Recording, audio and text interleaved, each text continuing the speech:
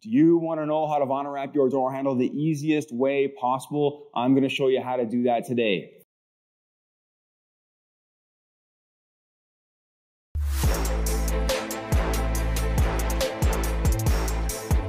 What's going on, guys? Christian here from CK Wraps, and I have this awesome new tool from SignMaker Tools. I'm going to show you how to use it, what you can do with it. Mainly this one that I have right here, this is the Wrap You Easy Flat.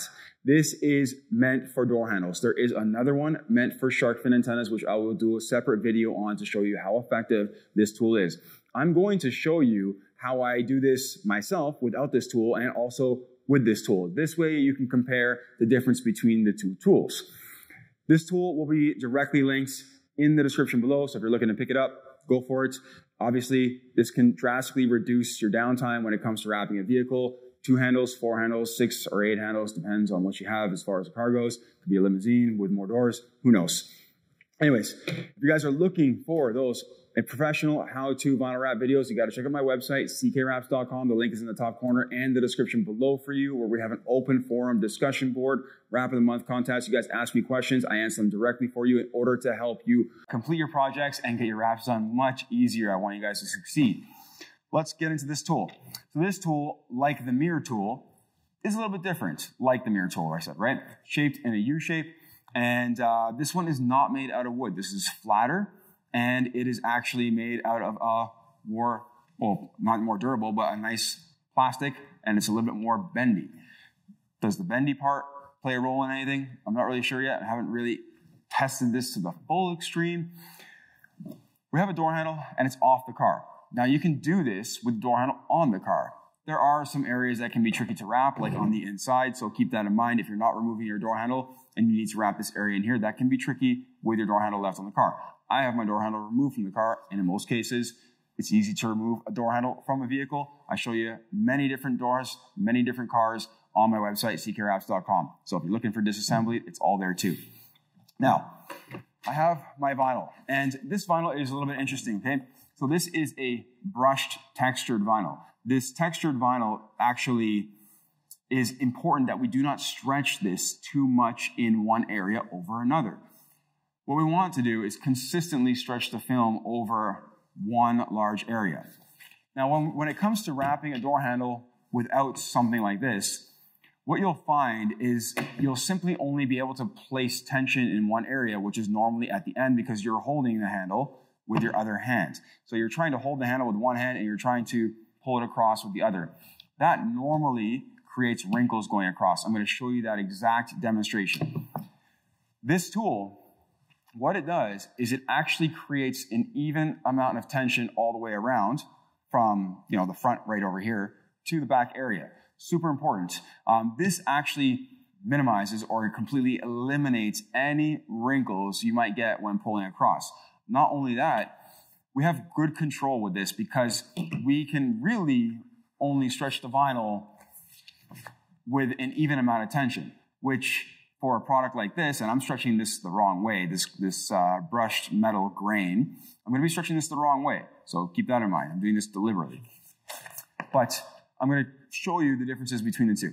So we need to actually, when we're installing brushed metal, we need to actually distribute the tension across the handle very evenly, especially when we're stretching it the wrong way, because we want the pattern to not be too tight in some areas and not be too wide in other areas or wider in other areas.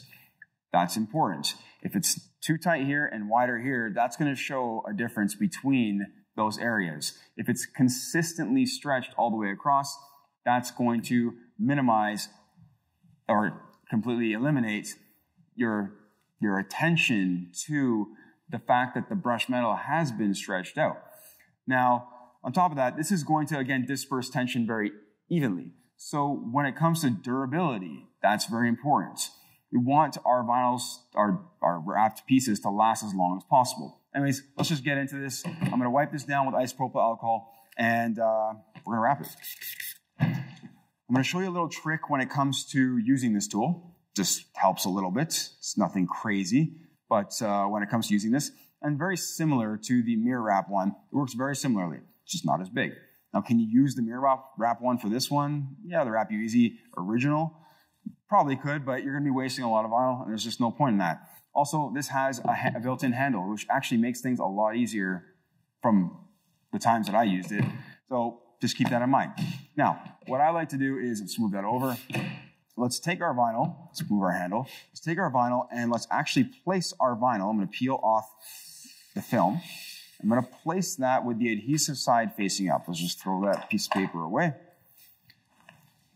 Great. Now this piece of vinyl is bigger than I needed it to be. I just had a scrap piece laying around. I had another scrap piece laying around, so I'm using these pieces. If you find that your vinyl is too big, then you can cut some off. You don't want it to be too big. Now what I'm gonna do is I'm gonna line up one side here, and you're gonna see. So I have the adhesive side facing up. Now this does leave it vulnerable to, the adhesive getting things stuck to it, and especially with me talking in front of it right now, it's possible. I'm taking my time here, but it's a small piece. We can grab a new piece if something happens. We're gonna press this down on the actual film. Now, before I do anything else, I'm going to trim off some of this. Let's take our knife and let's just get rid of some of this film. Let's do that. Come across the front here. And that's going to tremendously reduce, just stuff that's kind of in my way. Now, I can hold this piece, right? I can hold it really nicely. We're going to smooth this down because it's not airtight. So let's smooth all of that down. This is a black brushed metal in case anyone's asking. Beautiful. There is some excess on the left, a little bit on the right, tiny bit on the left. It's totally fine. What we're gonna do next is I'm gonna put my handle down on the table. We're gonna take our heat gun and we're going to hit this with some heat. Now what you're gonna see is you're gonna see the film move. It's gonna wrinkle and then tighten, which it already did just now. Basically what's happening there is the vinyl is pre-shrinking. So all vinyls shrink from the factory. Now I'm just gonna keep fanning this with heat, I'm done, but I'm just gonna keep fanning it with heat because I'm talking. So all vinyls pre-shrink from the factory. It's really a good idea to pre-shrink them before you actually wrap. It helps for longevity purposes. Okay, so we're good to go. Now I'm gonna put my heat gun down. I'm gonna take my Wrap You Easy flat. I'm gonna start at the very front of the handle, just like this. I'm gonna hook that in at the very front, no tension, and we're gonna pull that really evenly down and past, just like that. Done, okay? I'm gonna hold that right there. If you want to see that again, I can do that again. So I'll actually turn the door handle facing you this time. You saw that from the side. This vinyl isn't destroyed. We can actually just take a heat gun, stick that back down right there. I've got some wrinkles that happen right there. That's okay. Just make sure we shrink it back down. Vinyl will more or less go back to its original shape minus this little area here because it's just stuck. There we go. Let's smooth that out. Let's add a little bit more heat to it. So again, we're just going to add a bit more heat to it. Now, will the vinyl pre-shrink again? No, it will not. So it will not go through that motion of getting wrinkles and then those flattening out again. So to show you again, more in your direction, we're going to take this handle. I'm going to hook it in on the front, and we're going to pull that back really nicely. Now, I'm way too far off because I can't see. I have to center this more. So again, we can try this again. It's not over. This is, well, I would have been done already, but that just happened because I can't see. So we're going to shrink that down. Let's fix that up. We don't want to start with any wrinkles. It's very important. So it's very important to make sure that we don't have any. Cool. Let's tighten that up. Great. I'm just going to leave the heat gun running for a second here, and I'm going to wave this right over top. And let's try to stand up and show you exactly what's happening here. Oops, got a little hot there. So let's go from here. And I don't want to stretch it right, like way past the very end of the handle, which means this area to my right side. Okay, let's turn the heat gun off. Let's cut this out. Be careful when you do this. Obviously, you don't want to cut yourself. So I'm going to cut that out right there. Let's bring this all the way around. Let's bring this around. And come all the way through here. Cool. I'm going to point out something that I noticed right off the bat. There are 0 wrinkles in this handle. Okay, none. at all. Like, this is greatly beneficial. Why? Because we don't have to pull any of these wrinkles out. So if I was to be, for example, doing this handle in Chrome, well, I could probably get this done. I'd be more likely to get this done with this tool as opposed to in one piece, as opposed to doing this by hand. Now, what I want you to notice here, watch the vinyl. Just hit this side accidentally. So watch the vinyl on this side, and then I'll show you the other side. You're gonna see it shrink down and around, okay? That is super important. Let's check out the other side. You can see that the vinyl is already going down and around that side. Yeah, I probably hit it with a bit of heat, but let's just see. So this door handle on the nose here has no tension on it. There's a little bit up here, that's okay. It's not even stuck down to the handle yet. And it's not even pulling back, okay? This area is where the door handle usually fails, right in the nose. So it's important that we actually start from this area and pull it towards the back. Now the back shouldn't have any wrinkles unless we stretch past the very end of it. It doesn't. So that's good. It means we stopped on time. We didn't keep aggressively stretching way past this edge right here. I'm gonna finish this off and we're going to trim it out, and that's gonna be it. This is the door handle. It was literally as simple as the first try, and I could have been finished a long time ago. And I tried to put it into a different view to show you how to do that, to show you in a different point of view. Let's add a little bit of heat to the inside here. Now, a door handle like this, I'm not gonna do it today, but I would recommend, because I'm not leaving this like this, I would recommend putting an overlay on the inside afterwards. Just FYI. I don't even have enough here to hold on to. Give me 1 second. Small wrinkle. Just got to get that out. Cool. So same thing over here. Let's add a bit of heat to the inside there and there. Done. Let's squeegee or push the film into this area here. Now, why do we want to put an overlay in here? Well, because this is a very high tension area, and if we don't put an overlay in there, we run the risk of the film bubbling out of the inside of the handle. Now, this is not true for all handles, because some handles have black plastic on the inside, so they have a sensor in the handle, and this one doesn't have a sensor in the handle. It just looks like it does. It has a little fake button. What I would do here is most likely use knifeless tape, but just so you know, I can show you very quickly here. Trim some of this film back, and then the last piece would overlap the main piece, which would in turn help hold the main piece down. Now, we don't want, obviously, our wrap lifting up.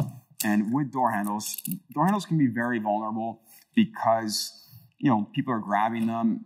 The driver might be aware that their vehicle's wrapped, but, you know, people getting in, passengers and stuff like that, kids, they might not care, you know, and it's good to put a piece inside here afterwards because that actually helps minimize this area failing or completely eliminating it. And if it does fail, it's just one piece that you have to put inside again afterwards. So just letting you know. Now, is it your fault? Probably not. But what's really beautiful about this, and let's just rip that piece off, is that this entire front end of the handle has absolutely zero wrinkles, okay? Even underneath, completely underneath, it is 100%. It's probably one of the best undersides I've ever seen in my life for a door handle. You can do this by hand, sure, but it's definitely not as easy. So when you see me do it, you're gonna notice the difference. Okay, that's it. The pattern stretched out very consistently, very evenly. Now I can probably do this, but it could be a little bit different depending on if I get this done in one shot or not. Let's take this off. You can honestly knock your door handles out really fast with that tool. You may decide that you need it or not. It really depends on where you're at. If you have a lot of door handles to wrap, and you have a lot of cars coming in and out, then a tool like that would probably be very beneficial. Now let's do this as I would do it without the Wrap U Easy. I'm going to peel off the film. My piece is sized up approximately to what I need, so this would be more along the size that I need, but you can see that the inside is very similar. I could have definitely went with a smaller piece initially. Again, it was just scraps, right? Now I'm going to take my heat gun and heat the film up, doing the same thing, but I'm trying to do this without getting any wrinkles. So I'm going to start on the very front, as I did, and I want to pull this back. Now, watch what happens when I pull it back. Look at the wrinkles, okay? These are unavoidable. Why? Because I'm not able, so I'll explain what's happening here. I'm not able to keep tension on the top and the bottom of the handle and also at the very end of the handle. That causes this to happen. Now, if you had 4 hands, okay, if you had 2 extra hands, then yes, you could prevent that. So that would be a 2-person job to have it as flat as I did.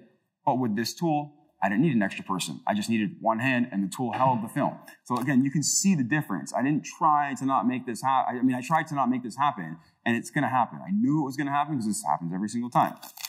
My stretch on the brushed metal is probably pretty good. You know, it's probably not bad as far as the consistency and the finish goes.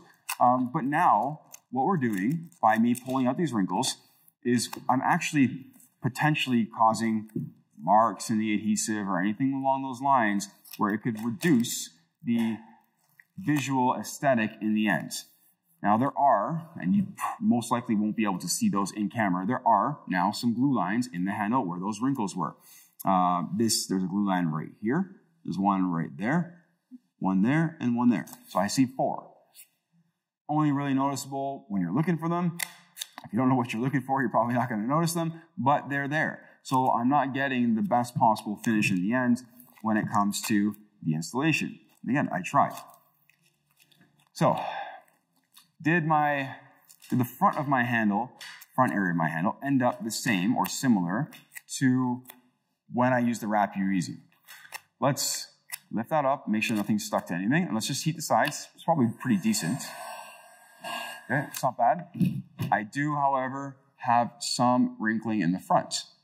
Okay, almost inevitable. It's going to happen a little bit. Let's check out this side. So I'm just going to lift that up, make sure it's floating, and then heat it, and see if that one shrinks down. Okay, not quite, not even as tight at all compared to the Wrap U Easy. I did try to pull that across, so I'm just going to balance that out. But again, I had to lift that to balance that out, and that's not great. Again, to have to lift it, but more or less, the handle is wrapped. It's secure. My pattern is in good shape, and this is doing it by hand. I do have glue lines in the film. I had to troubleshoot by pulling out the wrinkles when using this. I didn't have any wrinkles to troubleshoot or pull out. My edge are on the bottom side. Let's just heat it and see if we can have no wrinkles. I doubt it. Right in the very front, especially right there, we have some. Right around that corner, we have some as well. It's not going to be the same. Is it good? Is it going to last? Yeah, it's going to last. You know, if I noticed the glue lines were really bad, would I do it again? Yeah, of course, but, you don't necessarily have to have this tool, but you will get a faster and better result in the end. I just showed you that. This tool just more or less made me more professional at my job. And we're going to have just the best possible end result. So I don't need to wrap inside here or whatever. This is more or less to show you how easy it can be to wrap a handle. I want to show you using a tool versus doing it manually and the difference between those two things. Again, the key point right here is the fact that the brushed metal is consistent, and that might not be easy for everyone to accomplish that, doing it by hand. So the tool keeps everything consistent. On top of that, there's no tension at all on the ends of when I use the tool versus this area. Yes, it does have a little bit of tension, but it's not terrible. Will it last? I'm confident that it will last, but it could have just been better. And then also, it's just easier. You don't have to troubleshoot any wrinkles by pulling them out. So you're going to get actually a nicer finish in the end across the actual surface of the handle. Again, these can be very small things, but if you want to step your game up, definitely the way to go. If you want to make things a little bit easier, definitely the way to go. Guys, I hope that this video, I'm going to wrap this video up. I hope this video was informative and helpful in showing you a newer product on the market as far as tools go. You decide whether you need it or not. Again, I just showed you the positives about it. I can't really think of any cons about it other than maybe using a tiny bit more material, but that's super minimal. Like we're talking pennies in material cost. So I wouldn't worry about that part. I will show you the shark fin antenna version, which I think is super beneficial as well, because wrapping shark fin antennas is not always that easy either. Probably a little harder than door handles, but we'll get into that version as well. It's a little bit different than that one, similar, but different. Anyways, I hope this video was informative and helpful. I look forward to doing more videos for you. Thank you for watching, guys. I appreciate it. Take care.